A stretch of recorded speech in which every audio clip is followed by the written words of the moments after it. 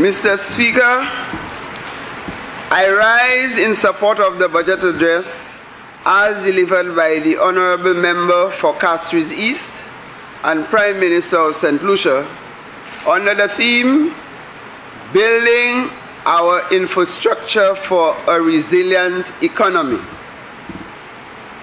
Mr. Speaker, I request your leave briefly to once again take this opportunity to thank those who prayed for my speedy recovery. And it was really speedy. Even my doctor is flabbergasted.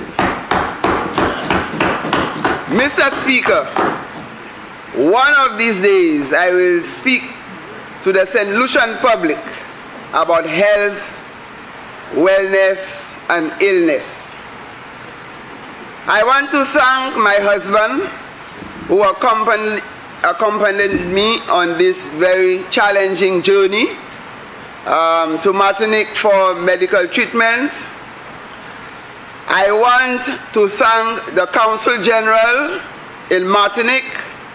I want to thank the Honorable Prime Minister and my cabinet colleagues. I want to thank the people of Babolo, the people of St. Lucia and in the diaspora for their prayers, encouragement and support. Moi voulais remercier tout le monde qui supportait moi, les moi étais malade là. Avec moi voulais remercier Marie moi qui était parti avec moi aller Martinique. Moi voulais remercier Consul General Martinique. Et puis moi voulais remercier Premier ministre et puis c'est même cabinet camarade moi en gouvernement. Moi voulais remercier tout Jean Babolo.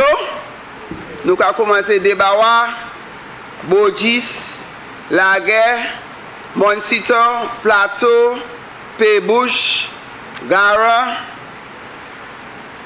Babolo Central, Tichime, François, Chassé, Salvan, Kakojiwa, Hill 20, Kabish, Balata, Timon, and Union Terrace. Mr. Speaker, there is one phrase that I love when I address a gathering, Mr. Speaker.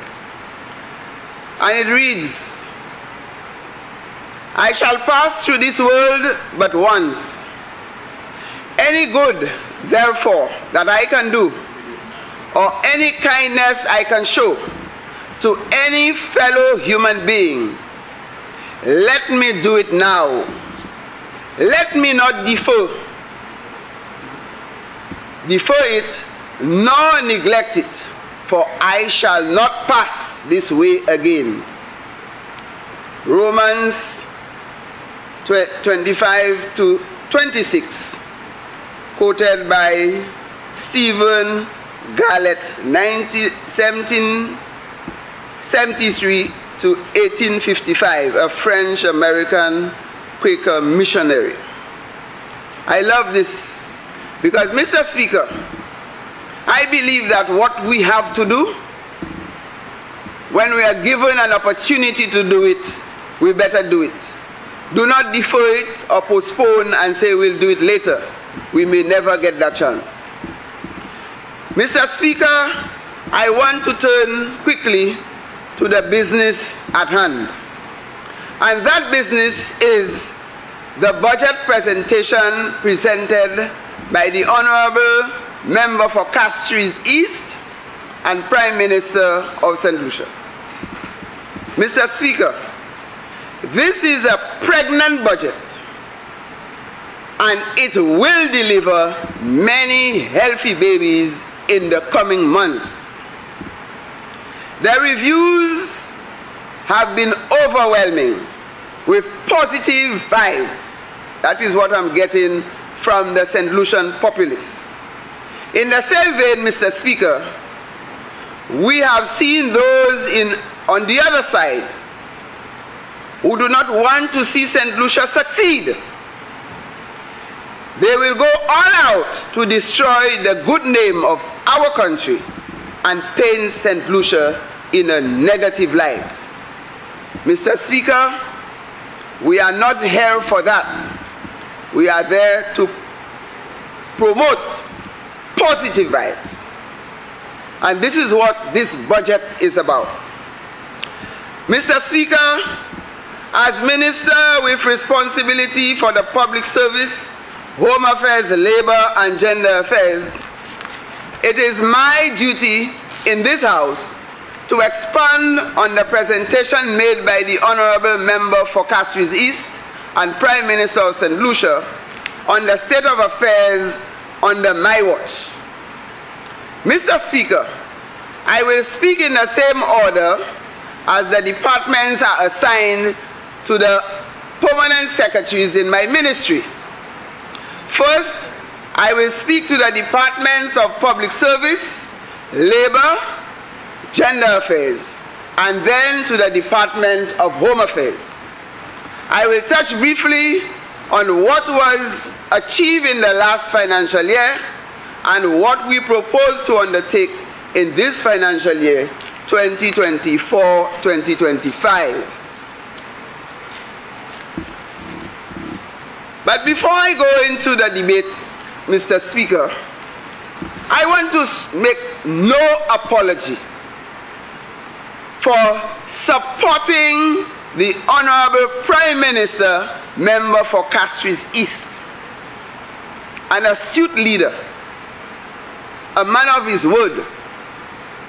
And I give my full support to the Prime Minister, who chose not to sign the MOA on the CIP as was requested of the OEC estates. And he did that, Mr. Speaker, in the interest of St. Lucia. And we keep the mantra, putting you first.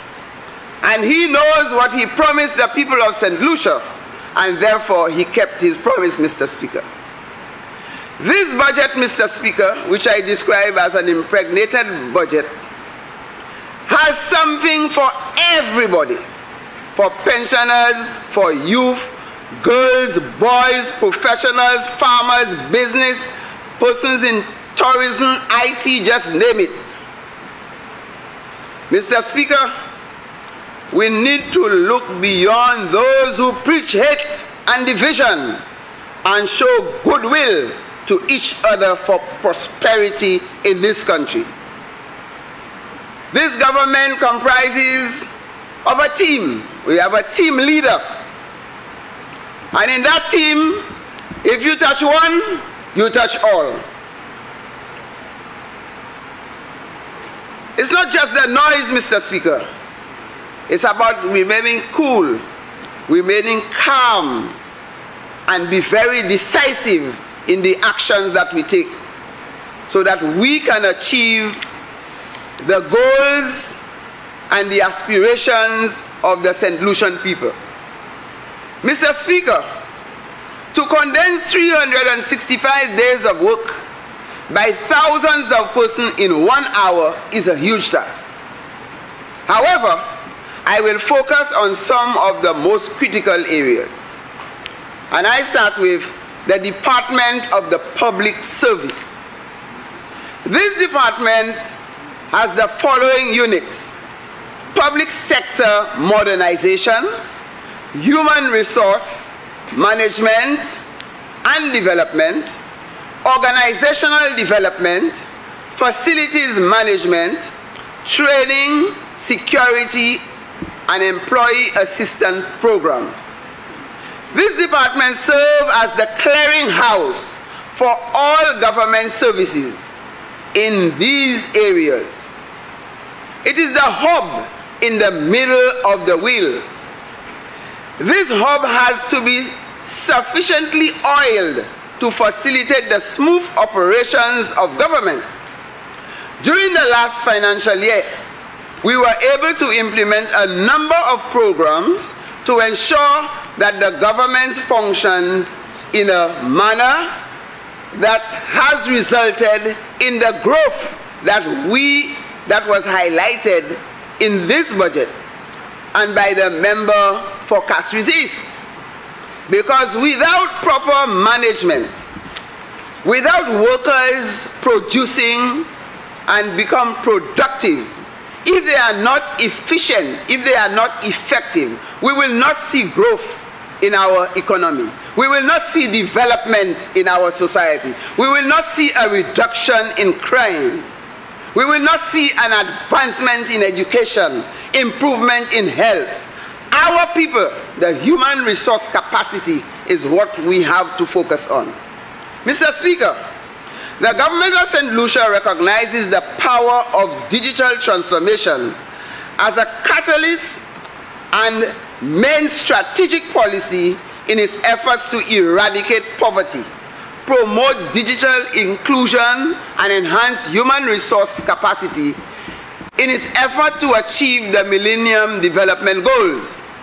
This process started from 2013 until under this government, and now we have seen the need to refresh the strategy to ensure that it is in keeping with digital trends and the government of St. Lucia's development agenda.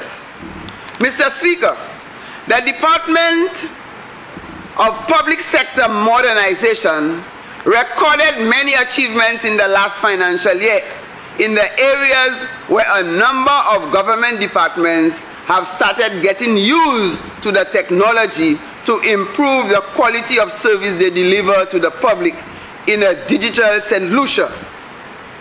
And it is not an easy task, Mr. Speaker, because when some persons are not used to the technology, you find quite a bit of resistance. We need some legislative reform to make some of the digital practices in accordance with our laws. We need to enact the Digital Governance Bill, which is in draft form now. Digital Government, DigiGov platform, for example, within transport,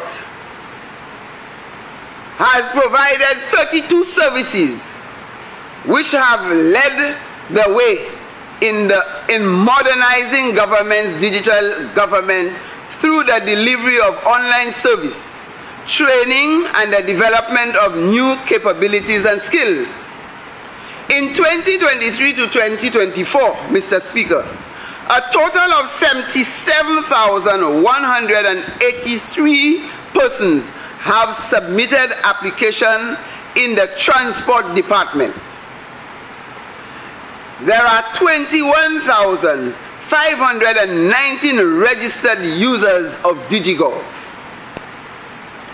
Civil Status Registry Services, where they deal with application for birth and death certificates online during 2023 to 2024, we noticed 11,925 applications given. Registry of Companies and Intellectual Property, ROSIP, from February, 47 law firms have registered. A total of 344 companies have submitted, their applications have been approved. In the coming period, Phase 6 and 7 of the project will deal with the following agencies. Commerce will be dealing with liquor and trade license, import duty concessions, consumer complaints incentives, labor work permit, citizenship application. In the Attorney General's chambers, will deal with new marriage license. Civil Status Registry of Birth and Death and Police Trafficking and Police Traffic Ticketing. We have the GINet project, island-wide, Mr. Speaker. Island-wide installation completed in Grosile, Lafayette Mothers and Fathers Hall, La Bonne Human Resource Center, Biramo Community Center, Grosile Human Resource Center, Pigeon Island, Rivière Mitan. Then we have Babodo Community Center, Fonso, Garan, Lague, In Ancillary, we have in Canries, Choiseul Playing Field, Micoud South, Micoud North, Castries Central, Castries South, Dennery North, Dennery South, Vieux-Fort South, Castries South, Vieux-Fort North. In this financial year, Phase 3 will cover additional areas in Babodo, Gros-Islet, Castries South, Castries North, Castries Central, Micoud South, Vieux-Fort North, Ancillary, Choiseul, and Labrie. Mr. Speaker, in the Department of Public Service, we have facilities management. Repairs to the Graham Lucy Administrative Building.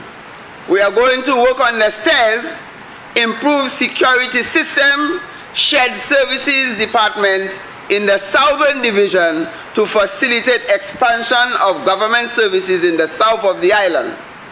This initiative will provide a one-stop solution to the various government services by eliminating the need to visit government offices in the north of the island. And Mr. Speaker, that has been a challenge. It has been troubled, and this is something that in this financial year, the government is going to give serious attention in providing a lot more services to the persons living in the southern part of the island. The Graham Lucy building, Mr. Speaker, you are very familiar with it. If you notice, there is an entrance to the building, and this building is the building that housed the Prime Minister and other governments. We have cabinet room, and all government ministers visit that building on a regular basis. But if you notice, Mr. Speaker, when you enter that building, there are no serious security measures. And this is something that we are going to pay close attention to, and there will be a retrofitting of the front of the building in order to ensure that there are security screening for persons entering that building. Mr. Speaker, the Public Service Department, future and projections. The Department of the Public Service is currently preparing a strategic plan to guide the transformation of government's operations. As I indicated earlier, the Department of the Public Service is critical for the efficient and effective functioning of government. And in the strategic plan, which is still in draft form, we look at the vision for the public service. And this vision speaks to a proactive and achievement-focused department devoted to driving innovation in managing and providing exceptional public services. The mission is to deliver exceptional, equitable, and efficient services by fostering inclusivity, transparency, accountability, and sustainability, while enhancing employee well-being through institutional strengthening, innovation, and human resource management. Mr. Speaker, to achieve this, the government of St. Lucia is facing a period of radical change at the global, regional, and national levels. The public sector mechanisms dealing with preparing the people, systems, and processes must now be realigned and modernized to lead the change. The government has therefore embarked on a major exercise to develop a 5-year strategic plan for the period 2024 to 2028 for the Department of the Public Service, Gender Affairs and Labor. Along with the strategic plan, there will be an operations manual and a results management process. With these plans, we need an improved working environment to bring most of the units in the Department of Public Service under one roof, to develop a new culture to function in a more efficient manner. Therefore, The proposed plan is to relocate the Public Service Department to the Orange Grove Plaza. We need to replace the staff orders which has been in existence for over 40 years. We will do this by enacting the new Public Sector Modernization Bill of 2024 to realize the goals of the strategic plan. Mr. Speaker, we cannot achieve new things with old ideas. The new brand of the Public Service Management and Administrative Department is expected to give new direction to the rest of the public service, ministries and agencies. This government will do what is required to retain public officers, improve its recruitment process, and introduce key performance indicators to derive value for money and improve performance of public officers. And Mr. Speaker, by way of statistics, government has to raise approximately $43 million to meet its wages obligation in this country. And therefore, we have to ensure that our officers are giving us value for money. Government under its wages has up to close to 14,000 persons. Government is the largest single employer in this country. Mr. Speaker, I move quickly to gender affairs. The department has made significant strides in recent times. They have just moved into a new location, whereby this location, the last accommodation was insufficient for current staff. We were under the umbrella of innovation, and the innovation wanted to engage in a little more innovative activities, so we were a little constraining the space, so we had to get out. So now we have found a new home for the Department of Gender Affairs. This division of Gender Affairs benefits from regional projects on behalf of the government of St. Lucia, Mr. Speaker, valued collectively at over $4 million US. These are monies that come to St. Lucia as grants. These are not loans. These are monies they give for the department to work on gender equality programs. Mr. Speaker, we have project officers who have been recruited to ease the burden for implementation on the already inadequate staff of the department. The new office space identified can accommodate all members of staff and the project officers for 2 projects. The office is also sufficient to accommodate new staff complement proposed in the new structure for the division beyond the life of the projects. Mr. Speaker, that space includes 2 notable new features and services. 1, an office for a civil society organization in coordination for women's empowerment for over 3 decades, the National Council of Voluntary Women's Organizations. This gesture coincides with the start of the review of the implementation of the Beijing Platform for Action 30 years after implementation in 2025. Mr. Speaker, your humble servant was in Beijing 29 years ago when this document was designed to advance gender equality. I was heading the St. Lucia delegation at the time. Then we also have case management for various forms of gender-based violence and provisions of essential services for gender-based violence. The Build Back Equal project has closed application for a case manager for St. Lucia. A gender-based violence case manager will be assigned to St. Lucia in the coming weeks. Mr. Speaker, I know you are fully aware that this year we have established a Women's Parliamentary Caucus under the chairmanship or chairwomanship of the Honorable President of the Senate. This morning we had the president of the Seawill chapter for St. Lucia, Karen Tobier, who was here with us in the house. I want to commend persons like Catherine Seeley. Raise your voice. These persons have been championing the issues of gender equality in St. Lucia. Mr. Speaker, the provisions made by this government under the leadership of the member for Castries East is a true reflection of this government's commitment to achieving gender equality in the country. Not like those who only give lip service to the issue of gender. When the honorable men and women in cabinet can agree to remove a 12.5% VAT on sanitary napkins, what more would you like to hear, Mr. Speaker? And mostly men who were there.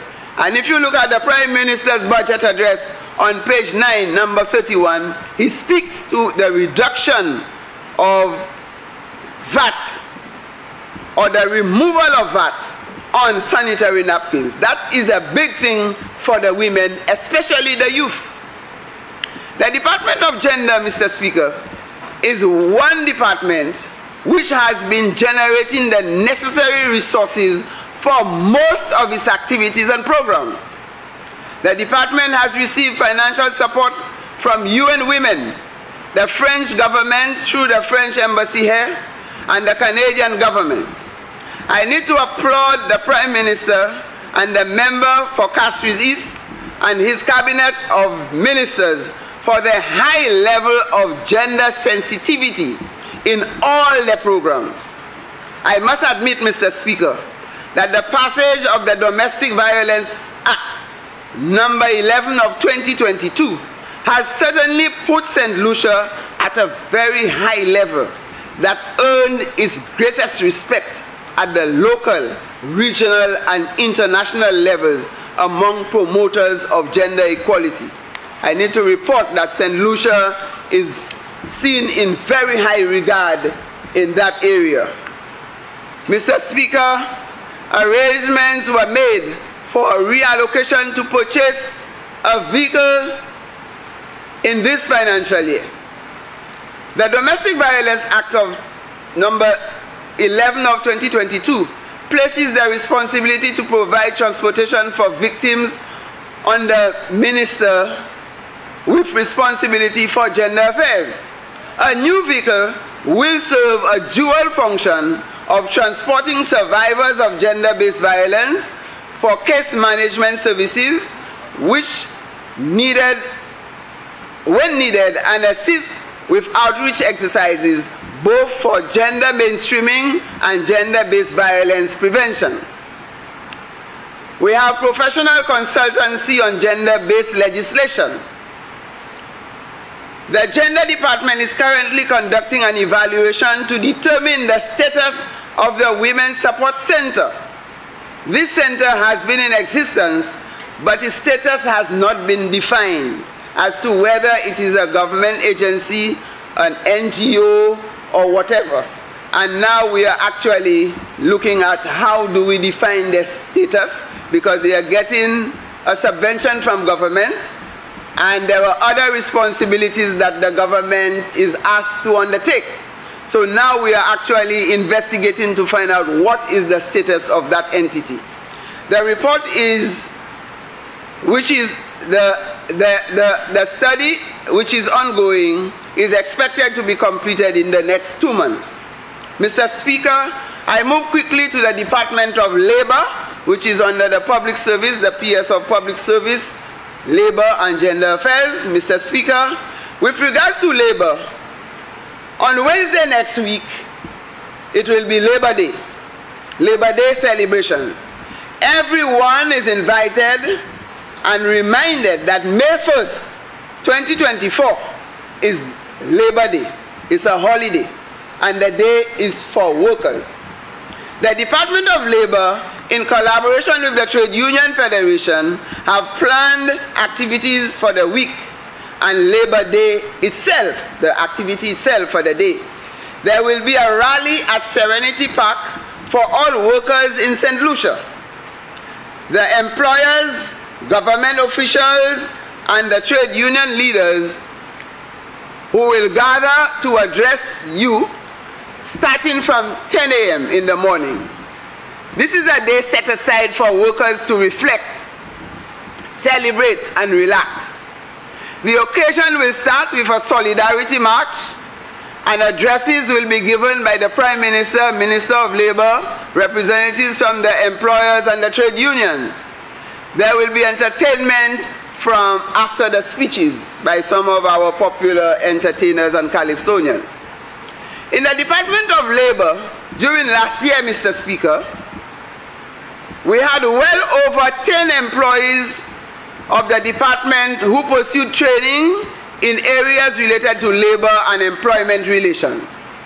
There was an increase in the number of occupational safety and health inspections and accident reports from a total of about 250 cases to over 500 cases in 2023.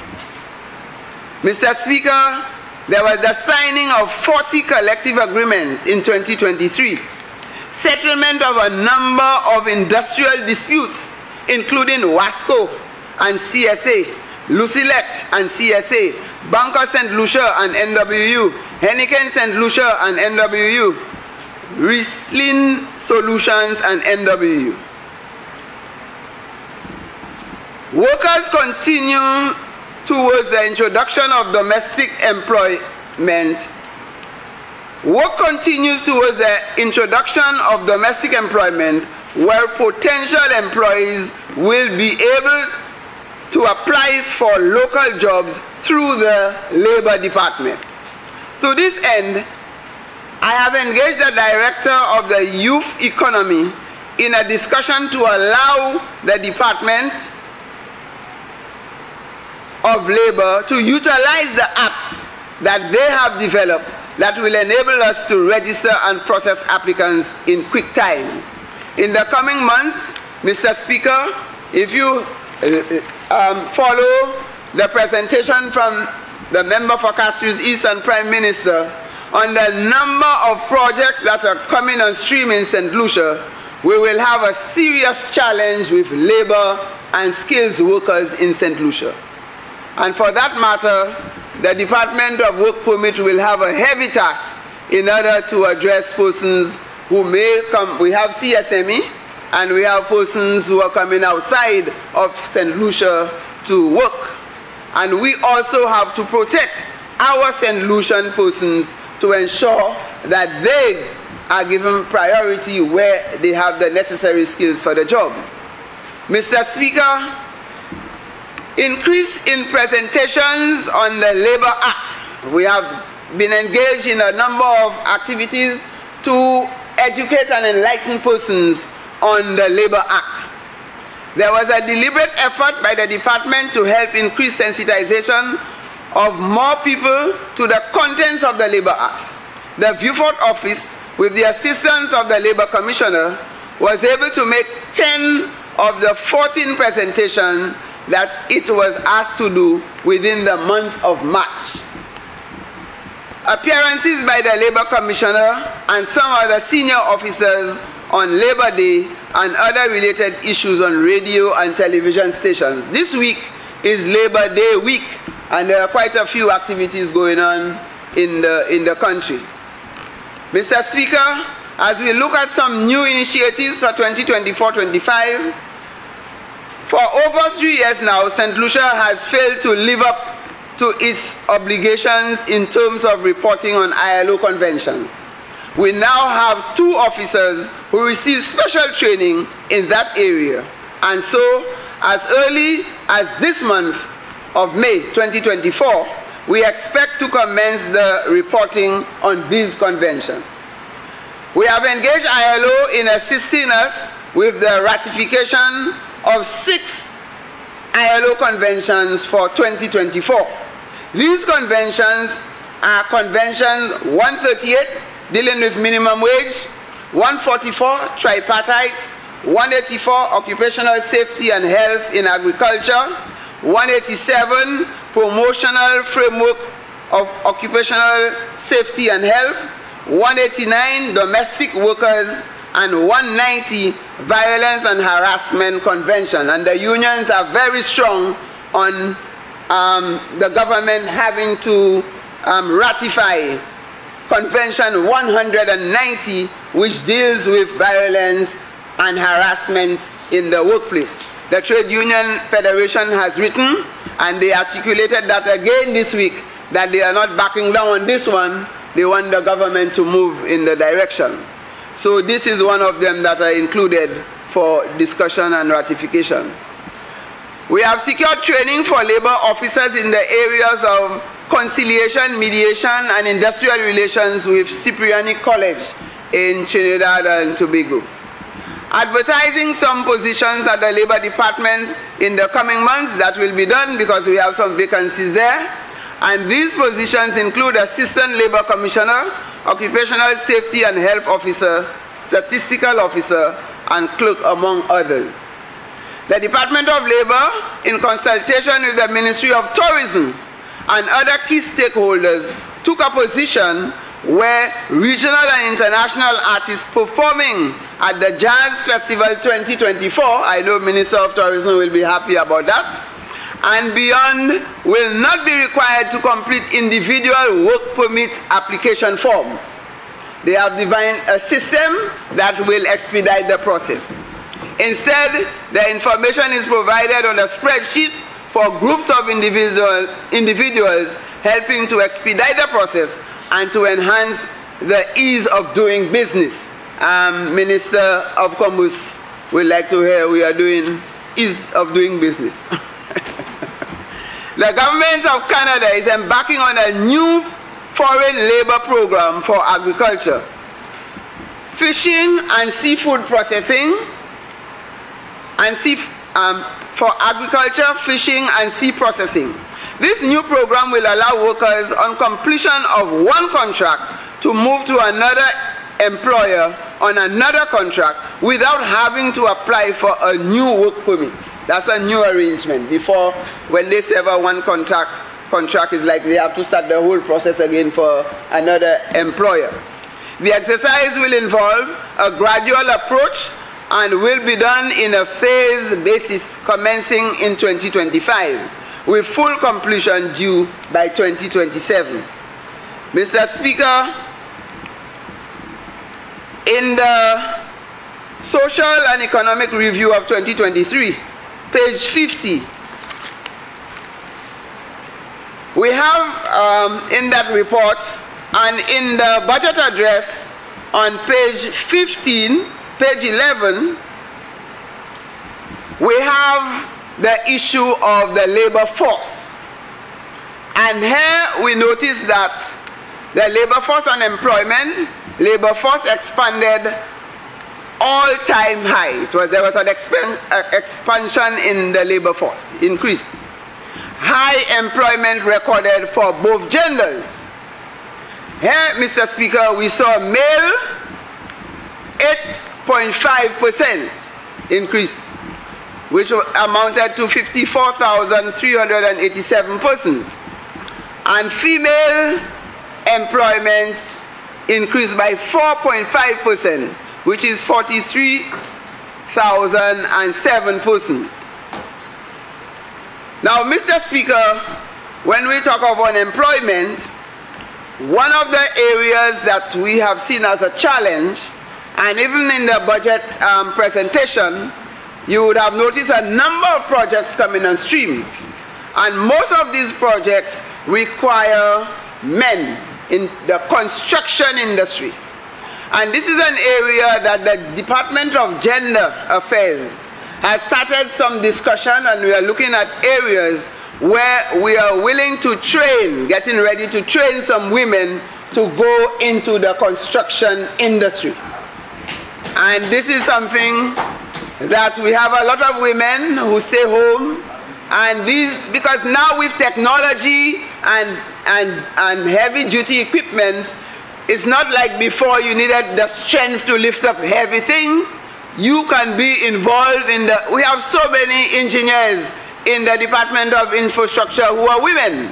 So we have to open the doors. rather than saying we do not have enough skilled workers, we have to import persons to come and work, and then we have the women at home doing very little, and therefore, and they are not going into the areas where they have the heavy pay. Women are usually in the areas where they have low pay. And the unemployed persons, when I say I have, how we call it? We have SEP. If you look at the number of persons who are there, the majority of them are women. These are people who could be bricklayers, they could be electricians, they could be putting on tiles, they can do painting, they can do plumbing. This does not require heavy lifting, and therefore we need to open that door so we have more persons involved in the job market. Mr. Speaker, a request was made to purchase another set of equipment to help assess the air quality in workplaces.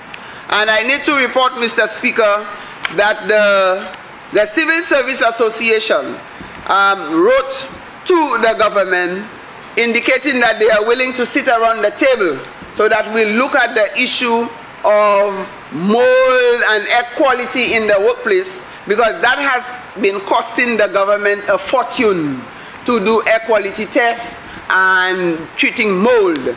And they said if we have that dialogue between the unions and government, we can look at what are the best ways of handling and preventing these hazards in the workplace.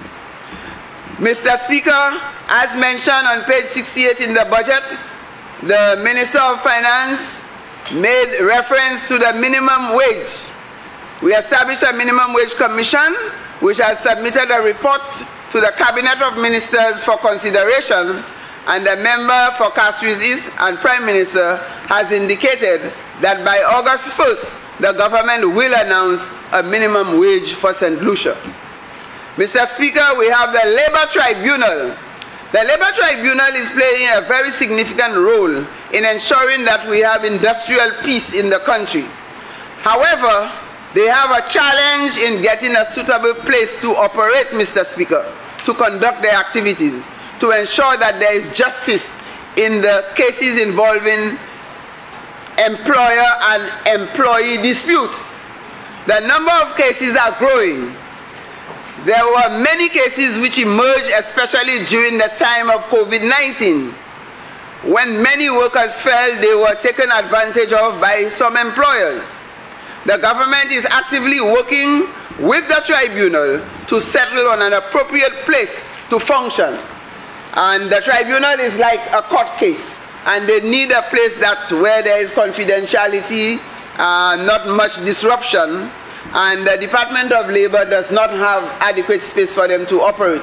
So they have been all over the place trying to get venues to have their meetings, and we have to work on that to give them the support. I need to thank the members of the Labor Tribunal for their patience and understanding. As Minister with responsibility for labor, I have been meeting the trade unions to discuss the implementation of their collective agreement and issues dealing with conciliation, because all these are necessary to ensure that we have dialogue between government and the trade unions, or employer and employee, to minimize conflicts and to avoid industrial disputes. Mr. Speaker, as you know, right now, as we speak, we are in the negotiations mode. The government has set up a negotiating team to discuss with the unions the new areas for conditions of service. The discussions have started, and it is the hope of the Prime Minister that this process will end shortly, so he can focus on the many other matters which impact national development. Mr. Speaker, I move quickly now to the other branch under another permanent secretary, which is Home Affairs. Mr. Speaker, the Department of Home Affairs... Remember, you have 15 minutes left. Huh? You have 15 minutes left. 15 minutes left. Okay. Thank you, Mr. Speaker. The Department of Home Affairs comprises the following units: Fire Service, Borderlay, Correctional Facility, Citizens, Probation and Parole, Youth Justice. At present, there is the creation of the Department of National Security and the transfer of national security programs and the Royal St. Lucia Police Force, the Marine Unit and Immigration from the Department of Home Affairs. During the last 2 years and 8 months, the administration of the police was under the Home Affairs. Now that we have a separation, not a divorce, I have not seen the divorce paper, so it's a separation. A separation, it is important to note that the issue of national security is not the responsibility of just the police, as was stated by the Minister with responsibility for crime and persons with disability. National security is the responsibility of every citizen in this country, and each and every one of us has to play a role to work with the police to keep our country safe and secure. Mr. Speaker, it is important that I draw your attention to what we have achieved in the Department of Home Affairs. The department has reached a point where we have managed to define the role of the department as the protective services. This government is mandated to protect our citizens and keep them safe. The police must continue to work closely with all the other protective units as a united force against crime and antisocial behavior. Mr. Speaker, I was able to visit all, I will not say what the except was, all except 2 police stations to see the conditions in which our law enforcement officers worked. In discussion at our heads of department meeting up to last week, Mr. Speaker, it was admitted by the heads of department that this is the first time in a very, very long time the government has invested so much in the protective services. None was left behind. Bordelais get more than its fair share. The fire service, which had been almost forgotten, got their fair share. The police that always gets more, and others, although they find it sometimes still inadequate, all these units have confirmed that they are very pleased with the level of investment the government has made so far in improving their conditions of service. I think we deserve a pat in the back, Mr. Speaker.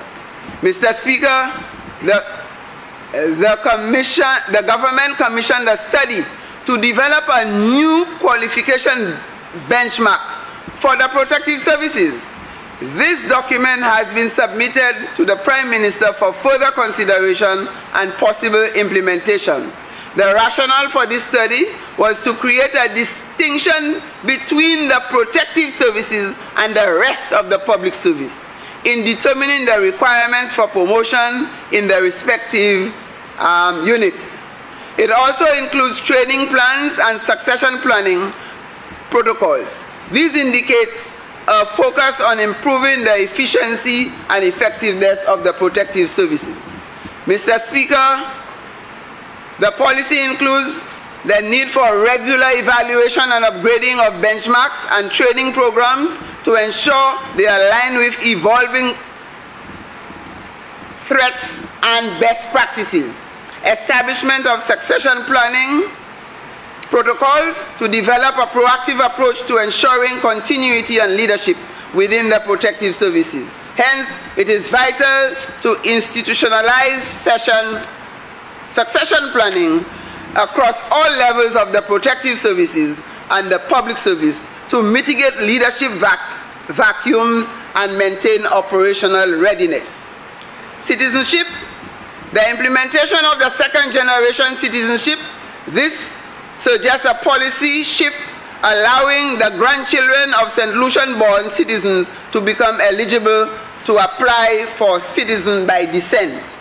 Legislative amendments review and amend the Citizenship of St. Lucia Act to strengthen citizenship policies with national security considerations, ensuring thorough vetting processes while promoting inclusivity and diversity. Also, the inclusion of provisions for the Residency in Citizenship of St. Lucia Act and make the necessary amendments to the Immigration Act with regards to residency in St. Lucia. As you know, Mr. Speaker, I mentioned that the fire service got more than its fair share. The Borderley Correctional Facility have said that they have gotten a lot for years, over 20 years. They have never seen such a heavy investment in these areas.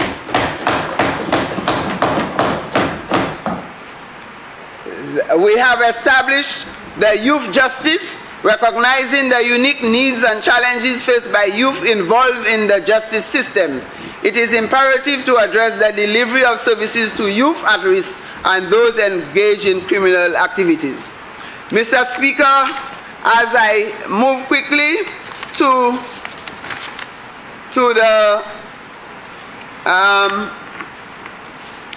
my constituency, I just want to remind the people in Babono, and I want to reiterate that the Lord said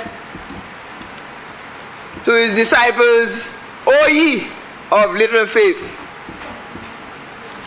that they have to believe in the government, they have to believe in me, they have to believe in the ministers of government, because this is one of the best governments that they have seen in their entire life.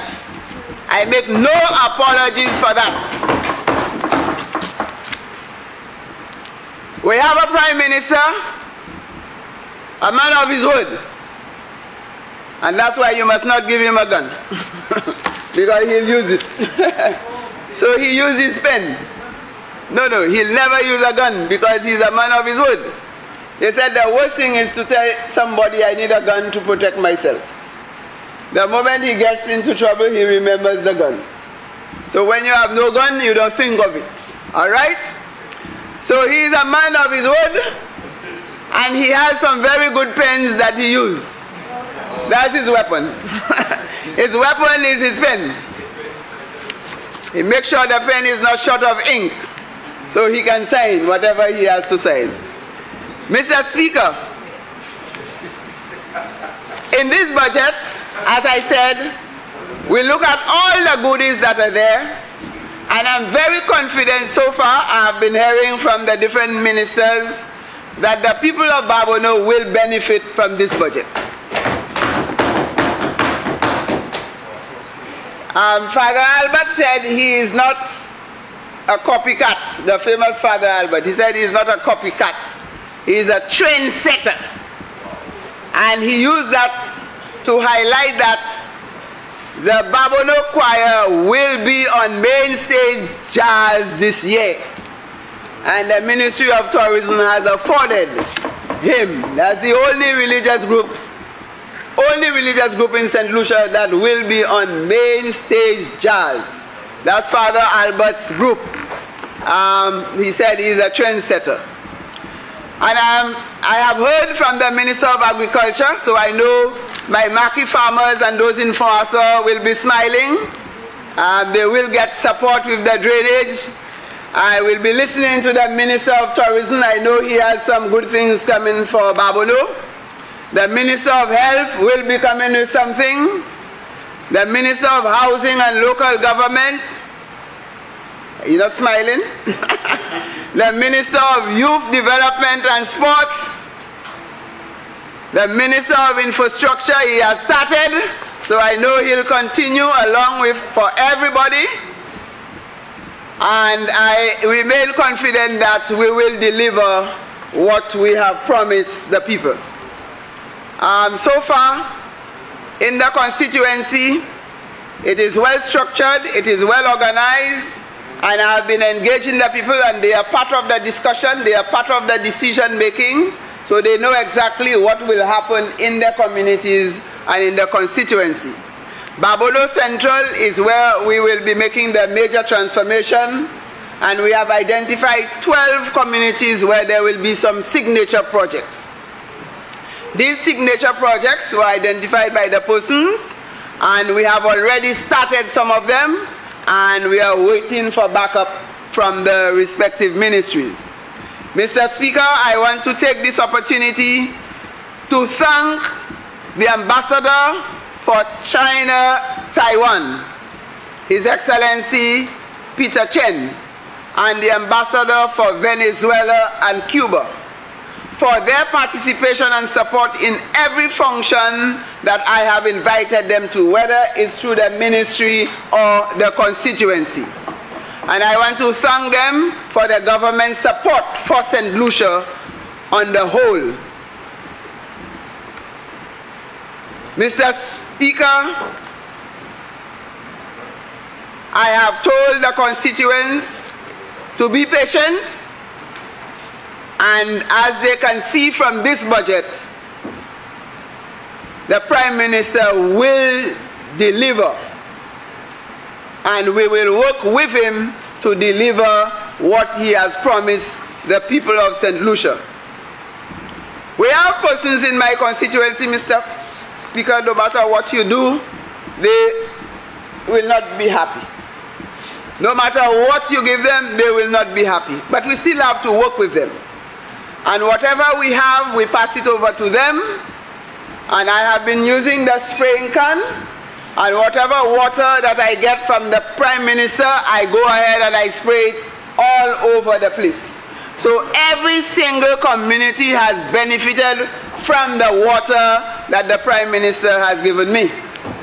So Debara has seen activities going on. Bogies has seen activities. Lage, Plateau, Paybush, Gara, Babono Central gets the lion's share. Foaso, Talvan, Chasse, Tishime, Kako, just name it. I am all over, and you will see my footprints all over the constituency. It's not big, but it reaches the ordinary man. It reaches the ordinary woman. And we help in education, we help in health, we provide food, we create employment, and we create the little contracts, and I'm very happy that the little contracts are helping a lot of the women, the single mothers. They benefit from that to take care of the children. We bury some who have passed. Whatever we have to do, we share it. Mr. Speaker, I want to wish one of my challenging supporters, Mr. Angus Flora, his birthday in advance. He's coming with a big birthday. He won 200,000. I'm wishing him a happy birthday in advance. I'm wishing all my persons in Babodo, all those who prayed for me on my difficult journey, those who are with me, and those who are supporting me, and those who are coming towards me. Mr. Speaker, I want to thank the young men and women. There are some young boys in Talvan. They are passionate about this government. And I want to ensure that we take very good care of them. They stand firm for decades for this government. I want to thank the staff of the Public Service, Home Affairs, Labor and Gender Affairs for their support and their work and keeping the government afloat. I want to thank my colleague ministers for their support so far and in advance for what is to come. I want to thank the Prime Minister for having the courage, the fortitude, the strength to deliver this powerful message to the St. Lucian people.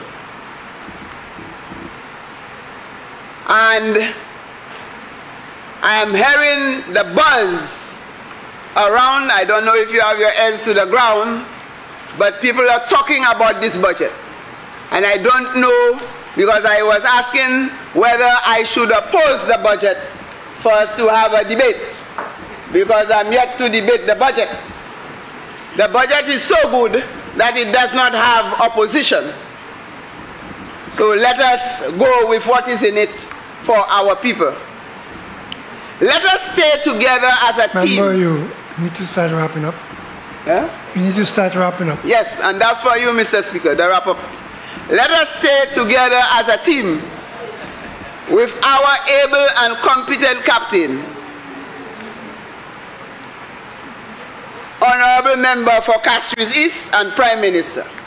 Mr. Speaker, my wrap-up time, 1 minute, is for you.